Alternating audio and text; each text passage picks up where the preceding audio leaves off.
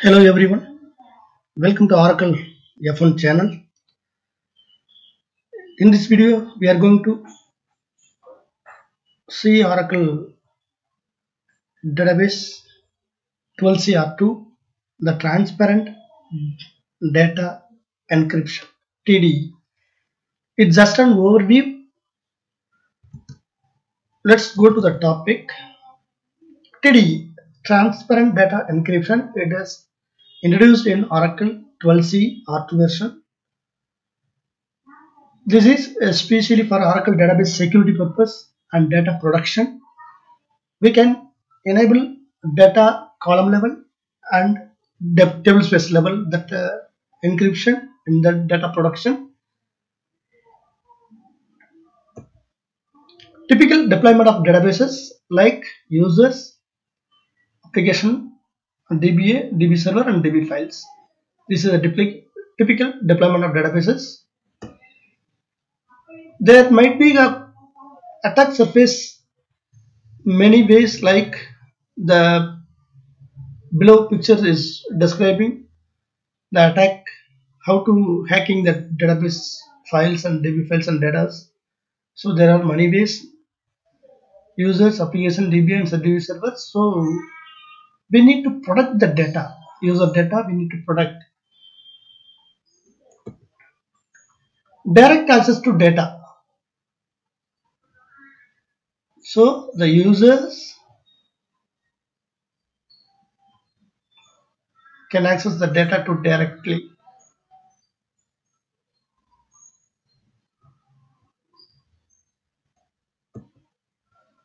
First of all, we need to know like what is TDE. An Oracle advanced security feature that allows to encrypt data at rest, completely transparent to applications. It is not an access control mechanism for Oracle database users. Notice that the data is encrypted only at rest. When the database server processes the data in SQL layer, data records are decrypted and processed. Why TDE encryption? If attackers can gain access to the operating system as powerful user, example root user or Oracle user, they can bypass the database and have direct access to data. Encryption can protect database files stored in the disk. Also, many regulatory compliance requires encrypting data at rest. Encryption options available: DBMS underscore crypto, client-side encryption, TDE, column encryption. This is column encryption. It's introduced in 10G R2 onwards, and tablespace encryption. It is introduced in 11G R1 onwards. In this presentation and in this tutorial, we only look at TDE, tablespace, the transparent data encryption, TDE setup. So here it is, that Oracle Wallet master key. It's installed in that Oracle data dictionary and it is enabled in the column level and tablespace level.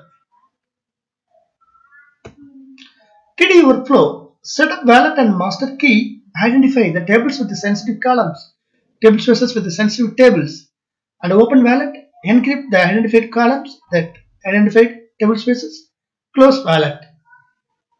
This is a TDE workflow. Oracle Wallet. A PKCS number 12 formatted file residing outside of the database residing in the file system, encrypted using password-based encryption as defined in PKCS number 5, holds the TDE master key. It is a good practice to set up the wallet outside of the Oracle underscore base and grant minimal privileges to the wallet folder. Setting up Oracle Wallet, a specific wallet location using the SQLnet Vora encryption underscore wallet underscore location. So here is the parameter we need to add, and that SQLnet Vora file encryption wallet underscore location equal to source method file, and that directory location we need to mention here. Initially, set the create the master key in SQL Plus and cdb.root administrator key management create a key store. That key store will be located in that wallet location and with the password. We need to create that like that only. So this file is create file eWallet.p12 in the wallet folder. So this is creates file called eWallet.p12 in the wallet folder. Opening the wallet. Once the wallet is opened, the master key becomes available to the database, administer key management, set key store, open identifier, password, and container all. Once the wallet is opened, you can perform TD operation, column encryption, and tablespace level encryption. So VDollar encryption, the wallet view shows the wallet status, whether it is opened or closed. Opening the wallet, select DVR parameters and status connecting to the VDollar encryption wallet. So it's showing that file status is open or not. In order to exercise list privilege and the separation of duty constraints, it is recommended to use a sys-km user instead of sysdba to perform wallet management. Alright? Two-tier key architecture. Master key is stored in Oracle Wallet key store. Tablespace or table column keys are stored in the database itself in the Oracle dictionary. They are encrypted using the master key. If HSM is used by the Oracle Wallet, master key is not fetched to the database to decrypt the database tablespace and table keys. TD column encryption allows you encrypt one or more columns of a table. Each column is assigned to unique symmetric key. The symmetric keys are stored encrypted using the master key in the Oracle data dictionary in sys.en encrypt table. Create NCMP table with the two encrypted columns. Create table like that way we need to create encrypt. User underscore encrypted underscore column view shows the encrypted columns. So you can see here. So both the columns has been enabled to encrypt. Can change encryption parameter, encrypt or decrypt the table columns later using alter table statement. Can change both the master key and table keys. If master key is changed, no change to the encrypted columns. If table keys are changed, encrypted columns are re-encrypted with the new keys. Alright? Hope you all understand what is TDE column level encryption. Limitation of column encryption. Higher overhead than tablespace encryption supports only BT indexes. Foreign key columns cannot be encrypted, cannot perform range scan over encrypted data. Requires more storage.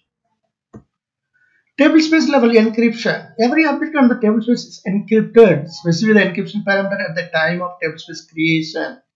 So we can create tablespace like create tablespace NCTS logging data file, the data file location size 32M auto extend on next 32M which is size 2048M default storage encrypt.